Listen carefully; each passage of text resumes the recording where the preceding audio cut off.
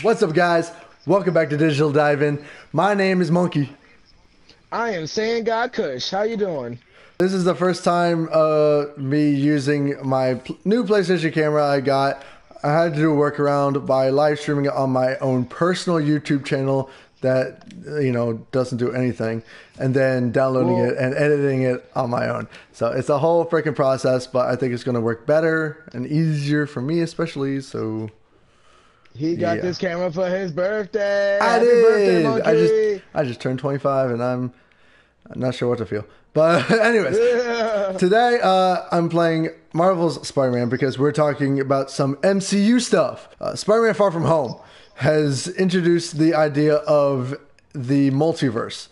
And we don't know if this is an actual thing or if it's just Mysterio fucking with people. But assuming it is real, Dark Phoenix is coming out on June 3rd? No, June 7th, sorry. In like 4 weeks. And we all know that this Fox Disney deal went through, which means it's inevitable that the X-Men is going to get rebooted into the MCU. But we wanted to talk about Dark Phoenix in general, what we think about it, and how we think the X-Men will be rebooted into the MCU, if they even will. And we all know that Jules loves X-Men. I do. I mean, and the reboots are doing well, so far, and I really appreciate them. You know what I mean? I mean, people have I very think I mixed really opinions appreciate it. about the rebooted X-Men or the rebooted Fox X-Men. So, I mean, a lot of people didn't like Age of Apocalypse. A lot of people didn't like Days of Future Past. It's Here's my been off thing. and on. Yeah, X-Men has always been a hit and miss, but so has Fantastic Four. Uh, but Oh, I I mean, think Fantastic X-Men Four is has kind of one of been. those. Ugh. I think X-Men is one of those things where like you just have to get the right cast of people and the right people to play it all in one movie. Because I mean, yeah, they cast a great young Magneto for Oh, they did. Michael Fassbender for was the reboot. perfect. Yeah, it was amazing, and that's one of the reasons why I really do love the That's one of the reasons why I do love the new X-Men movies is because they put focus on Eric, they put focus on Charles in a way that really wasn't in the other X-Men movies because of the Yeah. fact that they focused on Wolverine so much. They They focused on did. Jean They Grey really and like did. It was. they I mean, focused on I him dug so it much. because it was Wolverine. I love Wolverine. Yeah, and they did a spot on, casting with Hugh Jackman. Oh my god, they But at the did. end of the day, like now that he's gone, like they need somebody else to invest into. So I really Pretty appreciate the fact much that it was I appreciate the fact that it was rebooted. yeah, not yeah, and done. And that's the thing, like Apocalypse wasn't bad, and I'll say it wasn't bad just because I am pretty hard and critical about superhero movies because I do love the comics and the cartoons from the 90s. But at the end of the day, like it could have been worse. Honestly, it could have been a lot worse. And I really love the focus on Magneto in that movie. It was really about like him trying to overcome his demons and him like succumbing to himself essentially, Yeah, I know what you and mean. like trying to give humans a chance and like they killed his family. Like, oh my God, it was Yeah, they did a the good job with emotional. Magneto. They did a really good job with Magneto and his connections in the new X-Men. And I find it interesting that every single X-Men franchise always ends with Dark Phoenix. And I understand that's how it is in the comics and stuff. And I have a feeling that, well, that's another thing we have to talk about. But like, I just find it funny that they're again going with the Dark Phoenix arc to end the sort of quote unquote end the new X-Men franchise, I guess. But with Dark Phoenix coming out and New Mutants also coming out soon. Well, that's what, this year? I think New Mutants is this year? um, It's coming out August 2nd, New Mutants.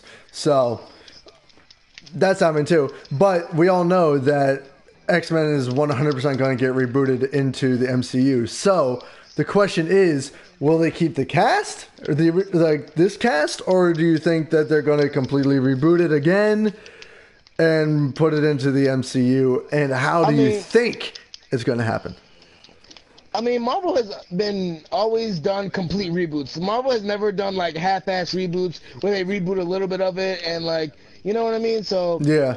I think it is going to get 100% rebooted, but I also think that they're going to tie like the hypothesis. One of the hypotheses is that next they're going to try and do like Secret Wars. You know what I mean? And they're going to try and incorporate Fantastic Four and incorporate other superhero groups to like take place of the Avengers, because most of the Avengers, like all the important Avengers, their contract was up. The actors for those characters, their contract is up, and they didn't want to renew them. Well, the only ones that are out are Robert Downey Jr.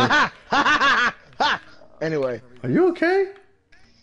No, I'm sorry. I just love the death of Tony Stark. It's amazing. God. Tony Stark is probably one of my least favorite heroes in Marvel or DC. Just one of my least favorite heroes.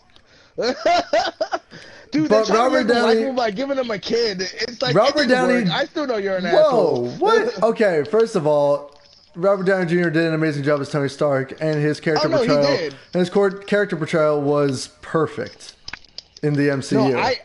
No, I just hate the character Tony Stark himself. Like the comic book, like his personality. I just don't like him as a person. Like his character, like his personality. No, Robert Downey Jr. did an amazing job. I wasn't saying that at all. Like don't get me wrong. It was an amazing movie. But no, I feel like the way they're going to try to incorporate X-Men is I don't know, because the fact Marvel has so much lore and has so much story and so many different stories about different superhero groups joining other superhero groups and making a mega superhero group. But I don't know if Marvel's going to go that route with the movies based off of like finances, based off of like what the actors can do based on their schedules, because they're probably making other movies. You know what I mean? Oh so yeah, it's kind of absolutely. hard to say like. It's like, yeah, everybody will love an Avengers and Fantastic Four team up, or like an Avengers and the X-Men team up, which does happen in the comics. Oh, but yeah. Seeing it actually happen on the screen is like, I don't know how likely it is. So as far as the reboot, I honestly don't know how they're going to reboot it, because I don't know if they're going to make Wolverine the central, the central character again. They didn't even make him the central character.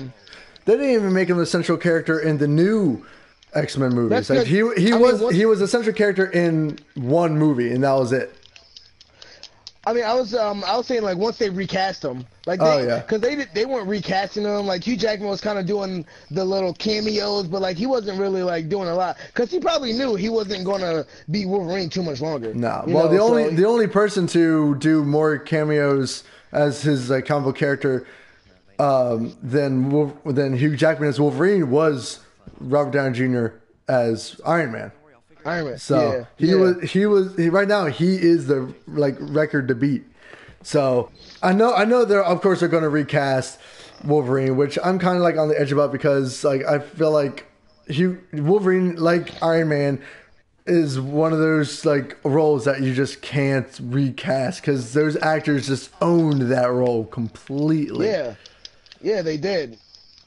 So it's going to be weird to me. You can't even imagine anybody else playing that role almost. Exactly. I mean, I can't, really. Whenever I'm asked, like, who would you want to play Wolverine? I'm like, Hugh Jackman. Hugh Jackman. Right, exactly. It's Hugh Jackman. He's the only Wolverine that I'm ever going to acknowledge. I'm sorry, but... It's the same thing with Thor. Honestly, same thing with Thor. I don't same thing with Thor. Same thing with Cap. Same thing with all the main Avengers. Like, I can't see anyone else as them. Spider-Man is the only one I can see to change, because he's changed so much already for me. And Hulk. I can see Hulk, because Hulk has had so many changes. Exactly. But as far as X-Men goes, honestly, Dark Phoenix, I honestly am on the fence about how that's going to look, how that's going to go. Because the last Dark Phoenix we got was horrible. I mean, no, the second movie, the X-Men 2, was a good movie. I'm not talking about that. Started. Well, yeah, but I'm talking about like 3. Yeah, X3. X3 was garbage. I mean, I could deal with X3 just because it gave me closure for the series. Like, it gave me a lot of closure. They closed a lot of things out. You know, it was kind of what I needed from the series. You know what I mean? That's but like, fair. I do agree. Like, there were some things that could have been done a little bit better. You know, I was never a big fan of Cyclops, but I didn't expect him to die. You know what I mean? For real though. Yeah, that was kind of like, oh, okay, cool. I was like, wait, wait, this is a dream, right? Like this is somebody. like, And it looks like in this movie we're going to see the death of Mystique, maybe. I mean, that's kind of what they're building up to, I guess. Yeah, but you can't kill Mystique. She has a kid. Who I again, think is they're rebooting. Well, yeah, I think Nightcrawler is officially in the comics, anyways. I don't know. So far, like they already have Nightcrawler in both these movies, and we both know he's definitely not Mystique's kid. But with how weird these timelines are, I mean, that's very fucking possible. But who knows? I think what's actually going to happen with bringing these to the MCU is if Spider-Man Far From Home is like being legit about this multiverse, that I think that would be the best way to bring them in. Like just have them come in from another universe. Right. Look at all the instances with fucking like X-Men, Agents of S.H.I.E.L.D., all that shit. Like even like the Avengers, like all like the powered people in their respective universes. In the Avengers, they're called Enhanced. In the X-Men, they're mutants. In Agents of S.H.I.E.L.D., it's what are they? Inhumans. You know, like they all have their own respective universes and things that you're doing. Yeah. So it's all like I don't know how they could just suddenly be like, oh, mutants are in this world now, but like where were they before? Right. Exactly. Like I mean, it's going to be interesting to see what they do. Because with them trying to like do Fantastic Four and then do X-Men and like try and tie everything together, it's going to be very interesting to see how they do it. Honestly, that's probably the easiest way, because they've already messed up the story, like not messed it up, but they've already changed the story so much that trying to involve everybody in the same universe without some kind of multi-dimensional, without something huge happening. Yeah, it would be wrong. It would be so wrong. And now that they're talking about like I said, Far From Home's might possibly be introducing the multiverse, it makes total sense, and that would be a really good way to introduce all of these freaking characters. Fantastic Four, X-Men, whoever else they really want to. I mean, I think they're really taking advantage of the fact that superheroes have gotten to this point where they're doing different dimensions, and because of that, they can kind of do whatever they want, even in the comics. You know what I mean? Like, oh, somebody's dead, they can just come back through another dimension, or you just take that character from another dimension. I don't think we're going to see a lot of these characters come back. I mean, they brought back that, but that was just like an example. Like, you know what I mean? Like, whatever you do, you can just rectify it by going to another dimension or time traveling or whatever, you know what I mean? So it's just like, I think they're really taking advantage of that. They brought back Gamora due to time travel, and I mean, there's another thing, like they could probably bring everybody. They might be able to bring back. Well, they didn't bring back Nick Fury. Nick Fury was always around. He never died. He did die. He faded away. He never died. In Endgame. Oh well, yeah. I mean, okay. That's different though, because they've undid the whole snap. That's different, right? But that's what I'm saying. He came back through time travel. That's not technically, but I mean, he was the same character. Like Gamora, the past Gamora is not the same Gamora that was lost in Infinity War. Yeah. And I don't know if they're really going to bring back Black Widow, like a past Black Widow. I don't think that's going to happen. Yeah, I don't think so either. Another question that I wanted to bring up is who do you think we are going to... I don't know if we talked about this before on the channel, but who do you think we're going to see first to come into the MCU? X-Men or Fantastic Four? X-Men. X-Men, really? X-Men's already on a roll, and they've already been doing okay. Fantastic Four has just been a shit show ever since Silver Surfer, to be honest. True. However, they already kind of softly teased Fantastic Four in Spider-Man Homecoming, because when they were talking about when they were like moving everything out of Stark Tower, and they said that Tony Stark sold the tower and they're moving everything upstate. Mm-hmm. When like everyone was expecting like, oh, he sold his tower to Reed Richards and it's going to become what the Baxter Building. The Baxter Building. So the old Avengers / Stark Tower is going to become the Baxter Building. Maybe. Who knows? But that's kind of what I think, and that's kind of what I think they are gearing towards, because Fantastic Four hasn't had anything going on since the really, really, really bad reboot that Fox did. Right. Whereas X-Men has been doing a bunch of stuff. So that's what I'm saying.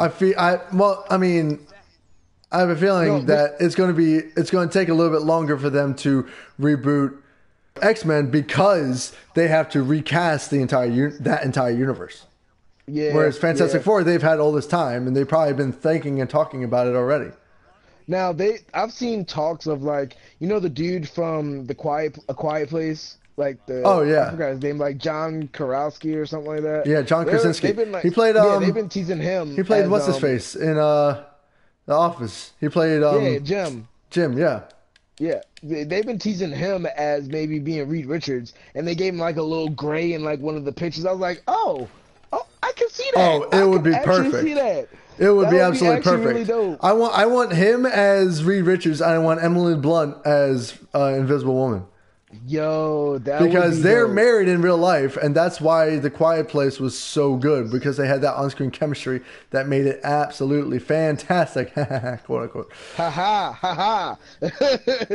No, I agree. But honestly, I did love Fox's original casting, like Jessica Biel, like, you know, it was good. Wilford, you know. And the thing, they got the thing like spot on. Like, I did love and Johnny. Yeah, Johnny the cast was good. Yeah, right. Captain America is Fantastic Four. Oops. Yeah, personally, I think they're gonna do Fantastic Four first, and then introduce X-Men at a later time. Assuming they plan on rebooting X-Men, completely rebooting them. And I think that's what they're gonna do. I think the only character that's not gonna get rebooted is Deadpool, because duh. I don't know what people are going to think about Dark Phoenix purely because of the state that Fox X-Men is in. Yeah. Honestly, I feel like I don't think it's going to be good. And it's weird for me to say that because I've been such a strong supporter of the X-Men movies lately. But I'm sorry, the costumes, as comically accurate as they are to like X-Men Evolution and like a couple other alternate X-Men costumes, it looks tacky as fuck. The acting doesn't seem like it's there for for Jean. Like, she plays a great Jean, but it doesn't seem like she's going to play a great Dark Phoenix. So I don't know. I think I'll go see it. I'll still go see it, but my expectations are not going to be high. Exactly. And I don't think anyone's expectations are high, purely because they know that this version of the X-Men is probably kind of dead already, because Fox already got bought out by Disney.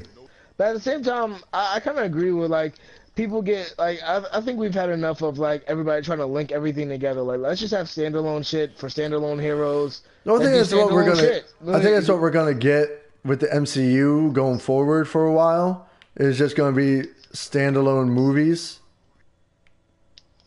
You know, I don't think they're gonna be completely interlinked together after Endgame. I mean, a lot of these are just going to be their own movies and stuff. Like, yeah, they're going to start building up the new universe, but they're going to mostly just be, like, you know, their own stuff. They might relate to some of the other movies, but ultimately they're going to be, you know, standalone.